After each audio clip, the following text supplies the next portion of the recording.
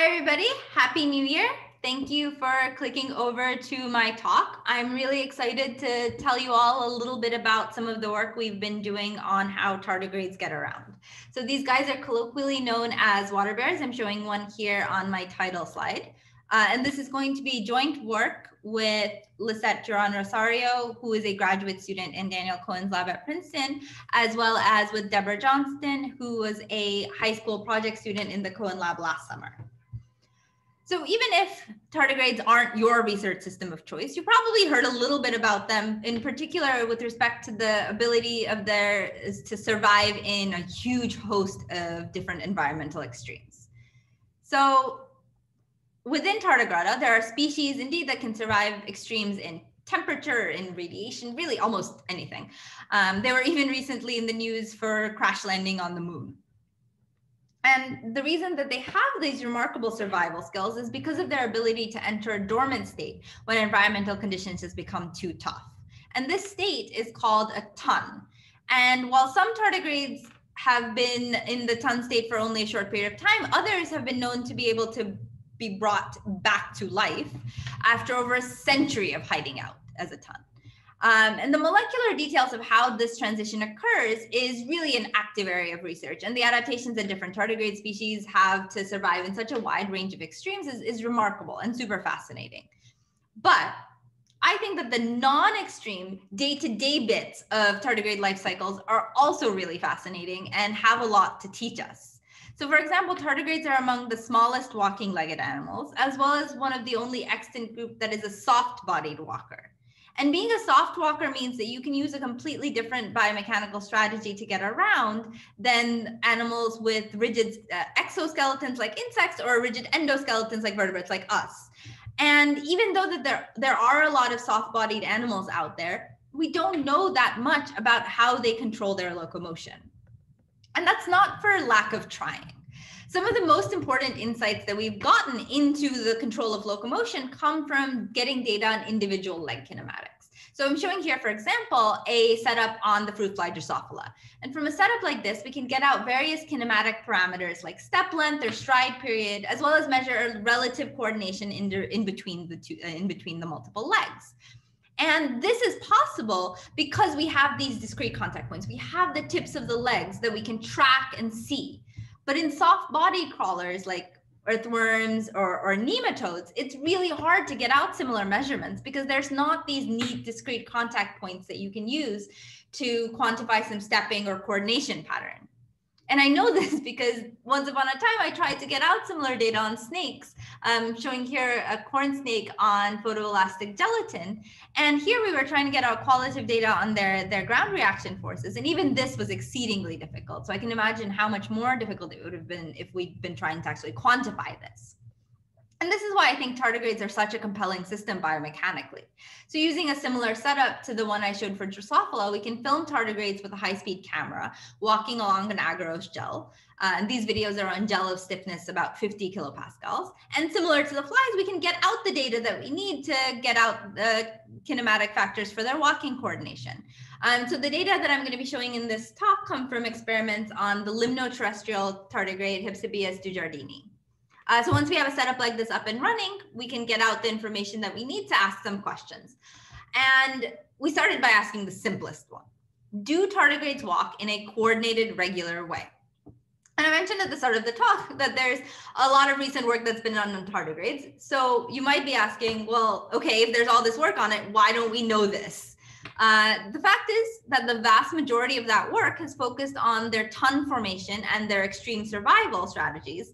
And so when we first started thinking about their locomotion and their locomotor performance, and we started reading about it, we realized that there wasn't that much out there. And so we were kind of in the Wild West, which was really exciting, but also meant that we had to start with the basics and develop a framework.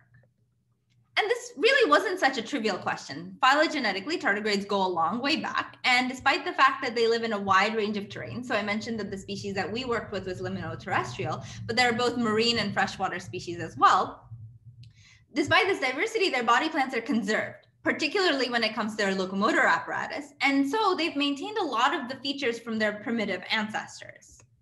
They're also pretty famously clumsy at getting around. They got their name from this. And to add to that, the only other panarthropod clade that walks using soft legs, called lobopods, are the velvet worms. I'm showing one of these little guys here. And studies on their gait have shown that their interleg coordination is not nearly as regular as that in arthropod species with rigid skeletons. So this begs the question of whether controlling lobopodal locomotion is inherently more difficult because of the additional degrees of freedom required. But after a few initial observations on tardigrades, it became clear that they didn't have any problem maintaining a pretty stable stepping pattern.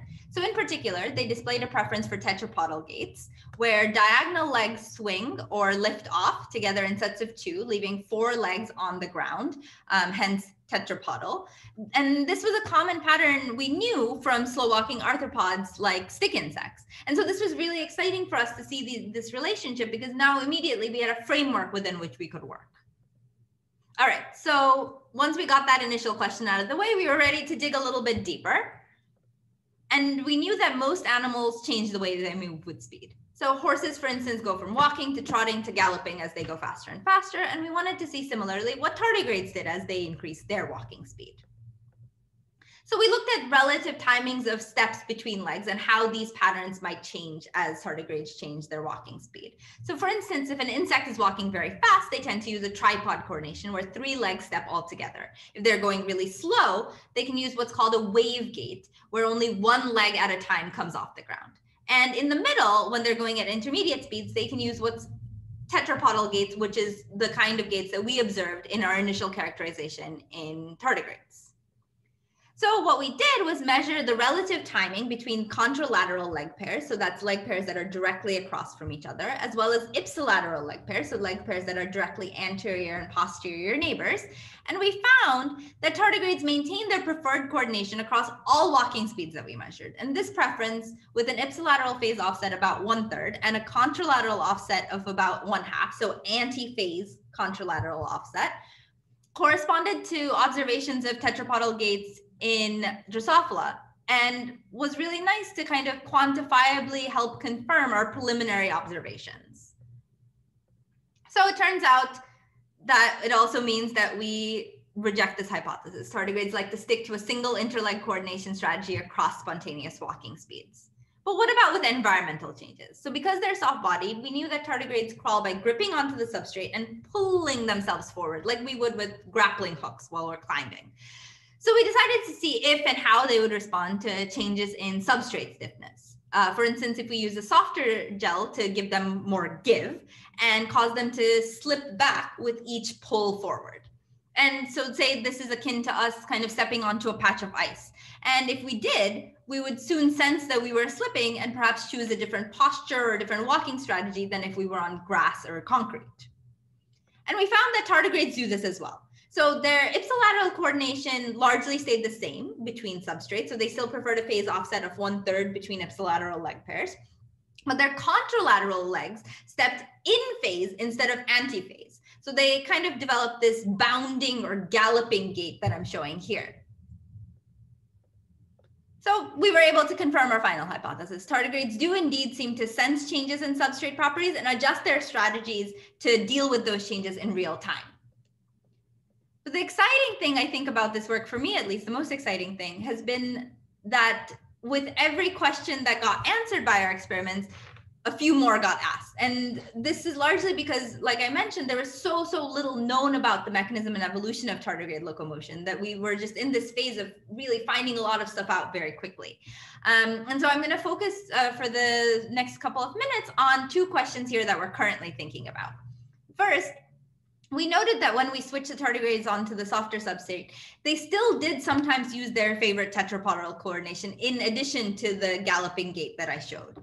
And they often, importantly, they switched kind of back and forth between even mid-cycle. And this indicated to us that tardigrade gaits were way more flexible, way more variable than those we observe in vertebrates. And so perhaps they could all be controlled by a single underlying neural pathway rather than requiring separate controllers for each coordination pattern. And part of what led us to this hypothesis is recent studies in insects, particularly in Drosophila, that showed that walking patterns across speeds were constrained to a single manifold. And on this manifold, all the gait patterns, including the tetrapodal ones that we observed in tardigrades, mapped really nicely onto.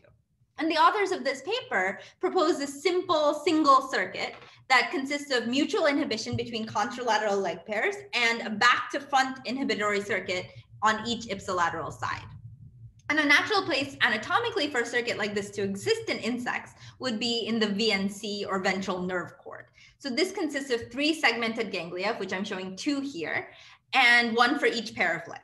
So each of these ganglia is then split into left and right hemiganglia. So essentially on this picture on the left here, each of these circles would correspond to a hemiganglion on the insect VNC.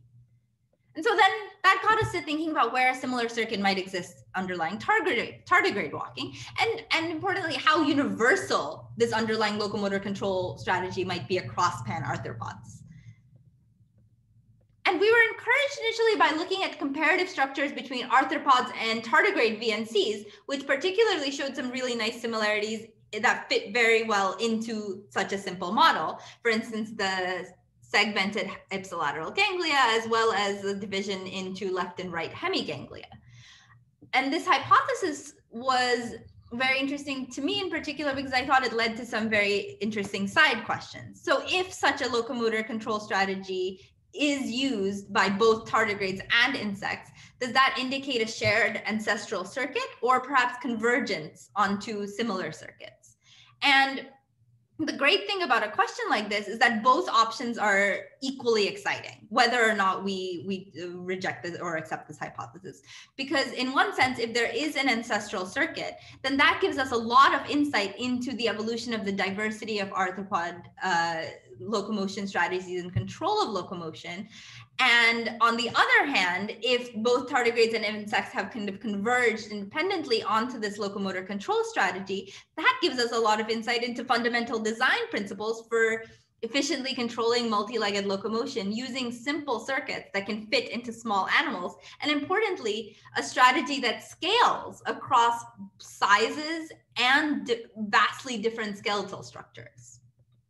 Okay, so I'll stop there now, and I just want to thank some of the places that have supported me and this work, and my collaborators who I've been super, super lucky to work with, including, of course, our favorite collaborator, the tardigrade. And so thank you for joining me, and I'm looking forward to your questions in the chat